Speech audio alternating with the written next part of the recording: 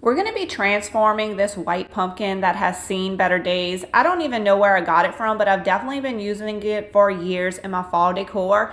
And the great thing is once you have a pumpkin, you have a pumpkin and you can change it up each year to fit in what your current style is for fall. So what I want to do is I'm just going to take a pencil and I'm just going to hand draw some little vines and some little leaves all over this pumpkin. Next, I'm going to take my hot glue gun and just trace over all the little vines that I just made with my pencil.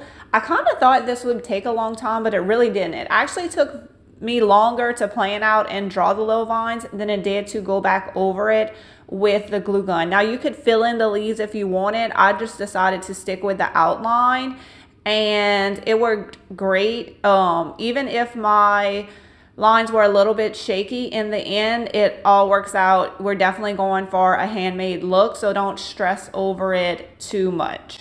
Next, we're going to paint it using the baking soda and paint mixture. I'm using the Waverly chalk paint in the color Mineral, and the recipe is up to you. It just depends how textured you want your paint to be. I would not recommend going more than half and half. The more baking soda you use, the more textured it will be. Now we're simply just going to paint the pumpkin with the mixture we just made. When I'm using the baking soda paint mixture, I like to use a chip brush just for even more added texture. And the great thing, since you can see the paint was chipping off of this pumpkin, doing this texture paint mixture will hide all those imperfections. So if you have something that has imperfections, this painting technique is definitely the way to go. You also want to take off all the little hot glue sprigs that you have everywhere. I thought I pulled them off, and then when I started painting, they just kept popping up some more. So you're going to want to put 2 coats of paint on here. You want to paint one, let it dry, and then go ahead and put the second coat of paint on. And once your paint is all the way dry, you want to seal it. I use Rust-Oleum Clear.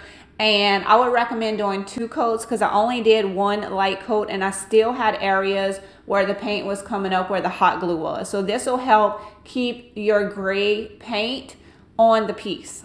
And once that is dry, we want to add white wax. Y'all have seen me do this many times before. When you add white wax to gray, it makes it look like cement, and it's also really gonna bring out all that texture that we just put on this piece with the hot glue. So you simply paint on your white wax and then you're going to take a paper towel or a rag and just wipe it off.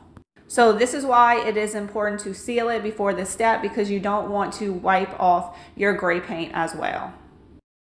I just love how this pumpkin came out. This is definitely my style of fall decor, and I chose this leaf pattern, but you can definitely use whatever pattern you want to update whatever size pumpkin you have to fit into your current fall decor style.